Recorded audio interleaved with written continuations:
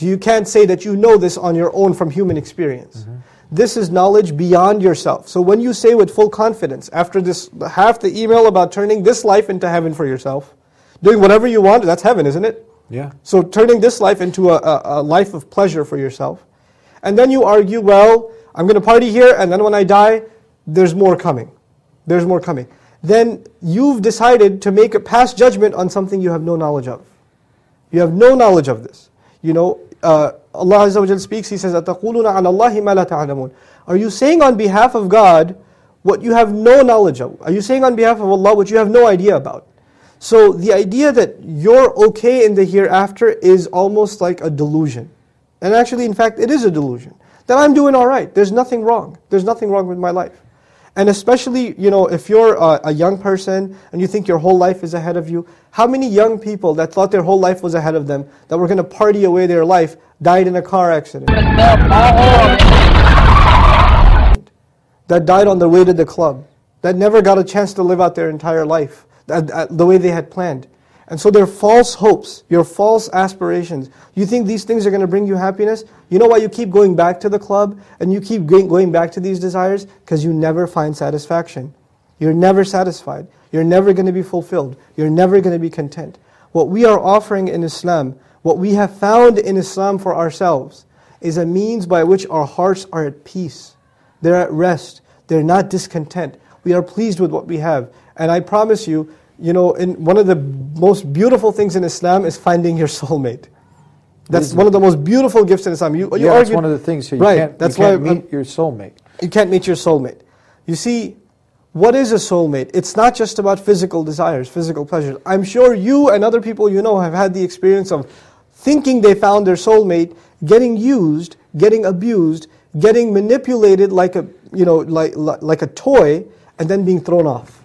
Being, you know, disregarded. And people like that, you know, when somebody uses you like that, and somebody takes advantage of you like that, you lose respect for yourself, and you lose respect for others. So the next time around, you're going to do it to someone else, and you're not going to feel so bad about it either, because you've lost a little bit of your humanity every single time. What Islam is saying is so powerful. We treat our women with the utmost respect. Our Messenger told us, sallallahu alaihi wasallam, the best of you are the ones who are best to their spouses, and I'm the best to mine. You know, so He teaches us to be the most merciful, kind, and lenient towards our spouses. And really, I don't want to talk about the reality of spousal abuse in the world, which happens in the Muslim world and it happens in the non-Muslim world. I'm not saying Muslims are not guilty of spousal abuse. They are. That's the defect in that individual. Yes, this is not to speak anything of Islam, and actually they have violated some very basic principles of Islam if they're engaged in abusing their spouse.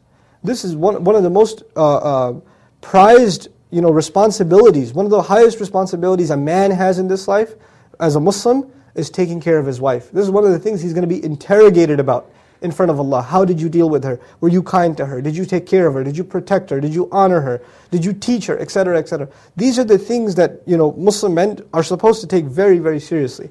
But the bottom line isn't even this issue. The bottom line is, forget men.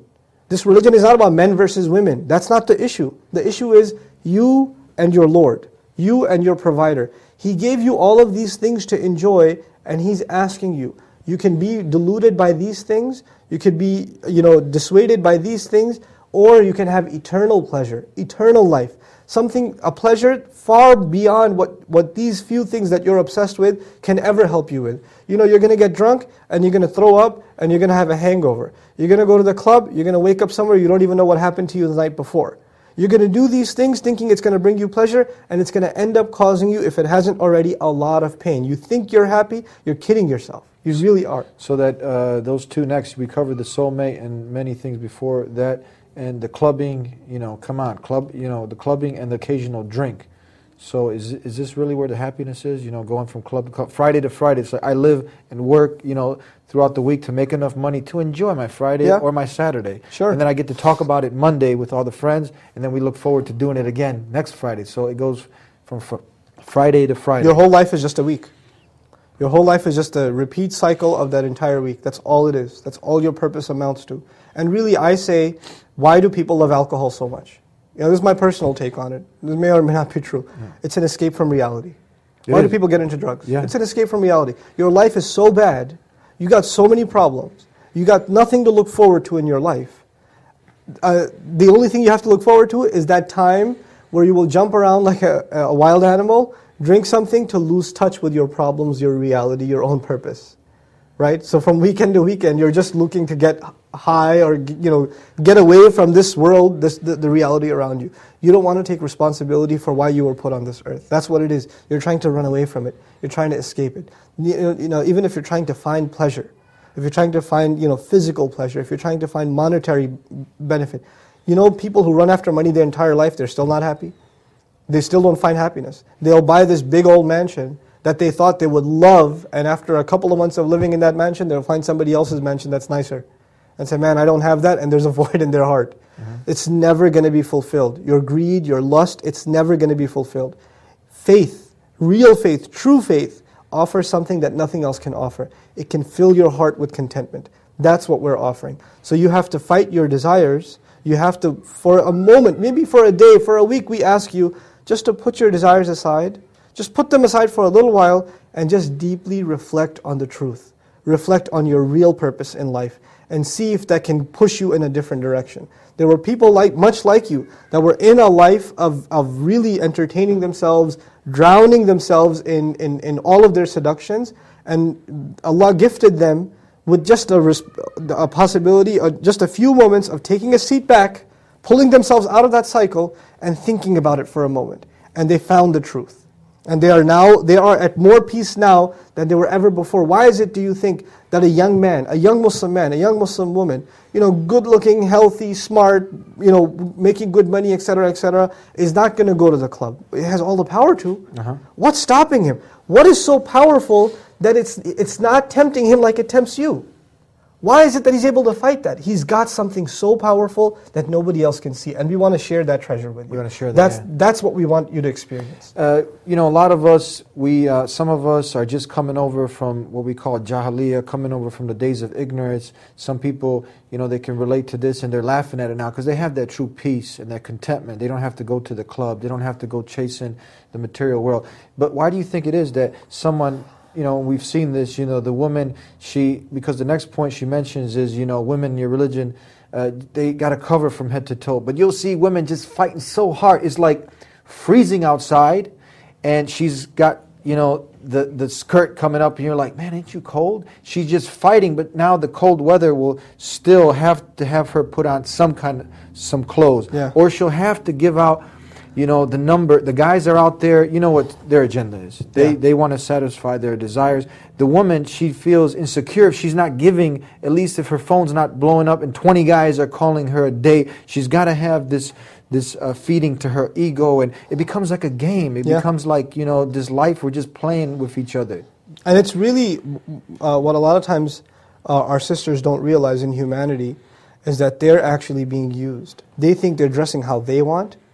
You don't want that. You're just appealing to the desires of men. That's what they want. It's not what you want. They want it more than you do. They want you to dress half naked. And so the thing about hijab and covering and modesty and things like that, first and foremost, it's a commandment in Islam. Well, the Muslim woman covers, she covers herself in a certain way. Why? Because she is convinced this is a commandment, a prescription from her Lord, and what her Lord says is better for her in her fulfilling her purpose. Uh-huh. That's the essential point of this issue. But just to speak about clothing a little bit, there are, in Islam we say that there are three purposes of clothing. There are three purposes of clothing. One purpose of clothing is protecting yourself from the elements of the weather, like you just mentioned. Another purpose of clothing is beautification. Another purpose of clothing is modesty. There are three purposes: protection, beautification, and modesty.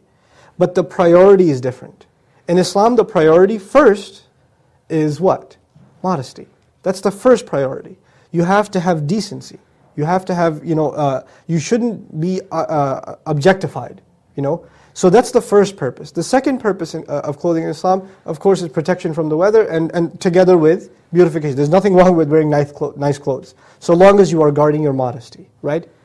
What happens in a lot of non-Muslim culture is that a lot of times people don't care about modesty at all. They don't even care sometimes about protecting themselves from the weather, like you said. Yeah. What are they concerned about? What they think is beautification. Yeah. That's what they're concerned She don't